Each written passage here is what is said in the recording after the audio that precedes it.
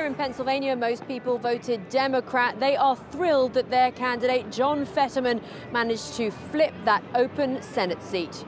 I woke up feeling elated. I was happy, but I stayed up all night watching the results. He is the man of the people. But I saw this morning that Fetterman won, and I felt a sigh of relief. I have faith that Fetterman's going to kind of keep those kind of big decisions, at least in favor of women's rights and maybe some prison reform, that kind of thing. We could release a third of our prisoners and not make anyone less safe. John Fetterman really speaks to people here in Pennsylvania.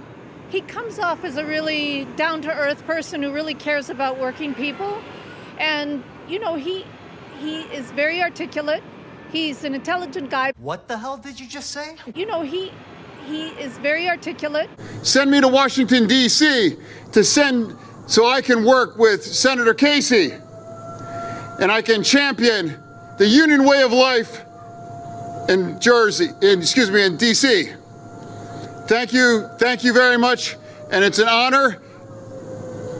I live 8 minutes away from here, and when I leave tonight, I got 3 miles away. He's an intelligent guy. Eliminate the filibuster. Yeah! Get things done. Yeah.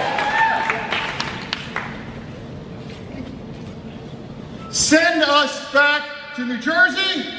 Brilliant! He is very articulate. You're a problem. You're a real problem. But I saw this morning that Fetterman won, and I felt a sigh of relief.